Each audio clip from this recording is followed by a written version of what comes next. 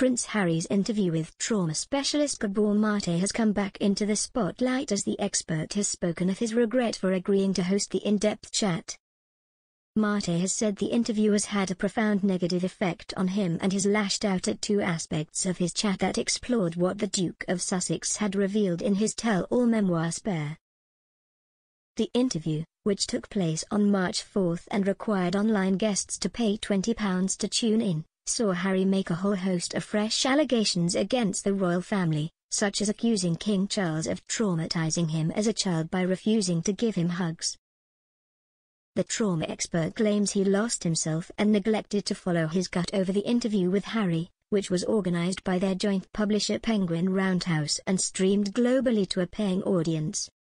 Chatting on a new episode of the Diary of a CEO podcast, Maté said he felt profoundly uncomfortable that the discussion was put behind a paywall. He said, "I had a gut feeling all along that I shouldn't agree to doing it the way they set it up. The way it was set up was, in order to watch it people had to buy a copy of Harry's book and I thought this is not fair, 4 million people have already bought the book, why can't they watch this interview? Do they have to buy another copy? In other words, I believe that this should be a free public service, on a part of two people who can have a very interesting conversation, but out of sheer opportunism I agreed to it. So, I didn't follow my gut feelings, I lost myself even in agreeing to the format." The expert said that both he and Harry pushed for the recording of the event to be released to the general public, but they were told it would have breached the rules, as it was publicized as a one-time interview.